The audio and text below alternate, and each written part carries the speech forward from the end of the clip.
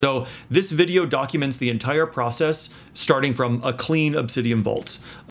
So the below tutorial, the following tutorial, creates my exact system, the one that I've been using every day for about 2 years now.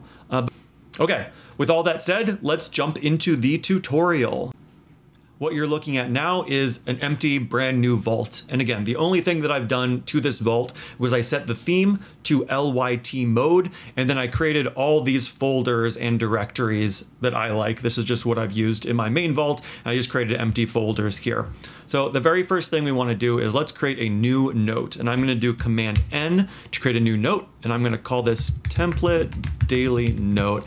And this is the format I like to use for all of my templates. So template comma, and then the name of the daily note. Now let's fill this in with the template that I've already created.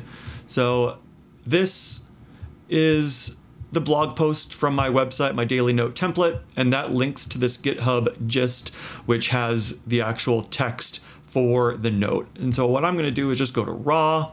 Let's Command A to select this, Command C to copy, and go back to my template and Command V to paste this in.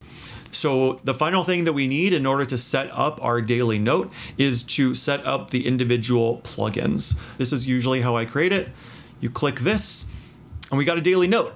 And you can see, even though the template had actual code for templater code and data view code, these have automatically expanded, and you have a new daily note to work from. And that's it.